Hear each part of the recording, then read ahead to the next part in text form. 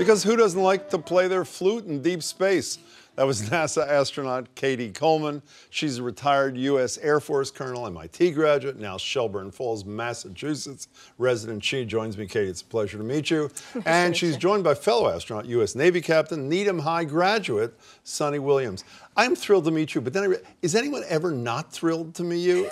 I mean, obviously the laughter means it. What are you guys doing in Boston? What's happening here, Cady? It's the ISS Research Conference. So basically we have our space station up in space, and we've been doing research up there for a bunch of years, and it's paying off. But we are here in Boston this week to shout out about the results and recruit new experimenters. Is that why you're here too? Yeah, exactly. So Cady and I, both of us have flown in space on the space shuttle and the Russian Soyuz, and so we're also here to talk about our experience doing that and doing the experiments up on the ISS. I mean, as people who actually lived up there and actually did the experiments, that's why it helps to have us at the conference to tell these folks what's good to do, what's not good to do, what's hard.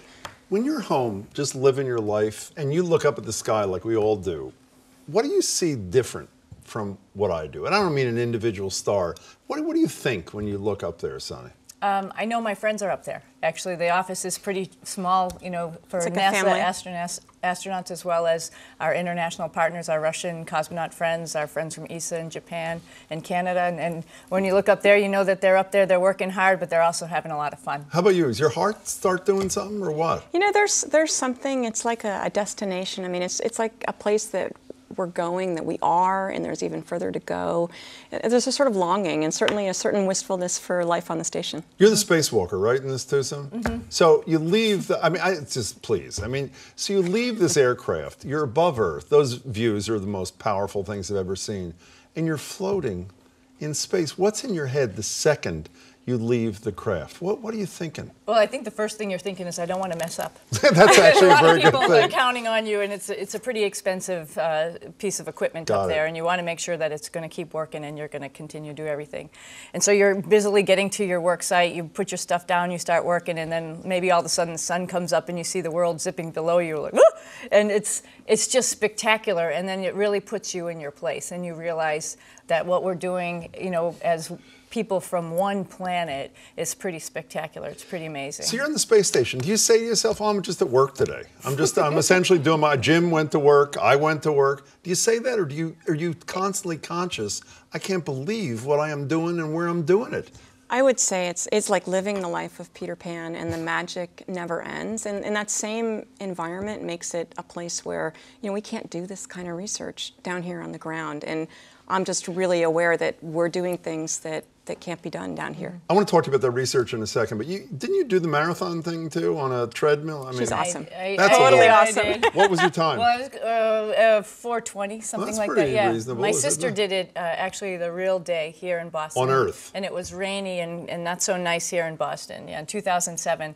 And so I was feeling guilty that I actually had to finish it because I dragged her into it and she was suffering down here. But we both finished like right around the same time. Okay, it's clear from 3 minutes ago you two are two of the best salespeople I've ever met already. But what do you say to the average person who says, listen, this is tight budget times. I admire what these women and their colleagues do. I love the concept of outer space. We just can't afford things like this in 2015 until we take care of X and Y. What do you say to those people?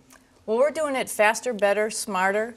And trying to be fiscally conservative with what we're doing. Part of that is commercial crew. You know, we just recruited Boeing and SpaceX to make 2 spacecraft that will go up to the International Space Station, so we can leverage that with our Russian partners, and that will allow NASA to focus its money on exploration and the next vehicle, Orion. So I think we're doing the right thing and trying to do it the right way, as well as making a better spacecraft. Okay, so in addition to what you say to that adult, what do you say to the kid who's watching tonight who says, I want to be her, I want to be her, whether it's a little boy or a little girl? What's your message to them? Well, actually, the message might be different, you know, in terms of boys and girls. I think that girls like to be part of a solution, and well, seriously, and that's what we're really about. Is we may be doing that research up on this platform in space, but it actually comes right back down here to Earth.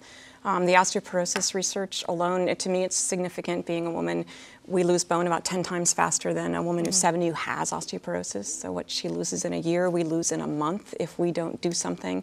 And because it happens so fast, we can study it.